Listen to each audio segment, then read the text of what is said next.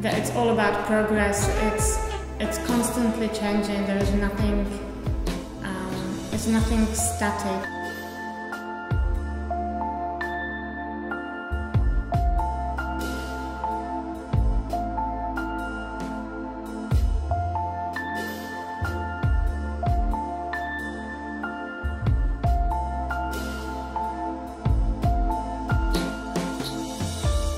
It's encouraging people to look within and look for their own strengths and weaknesses and empowering them to improve.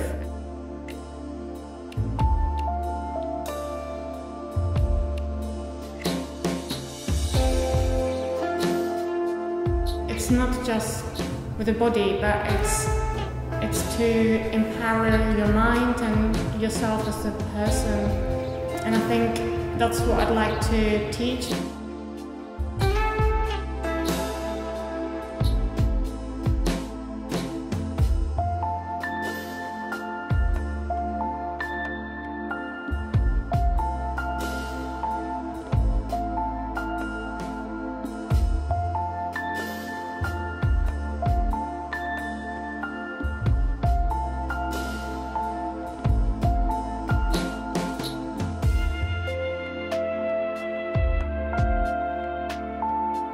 And Vinyasa flow itself, it's about creativity and it gives people to enjoy themselves.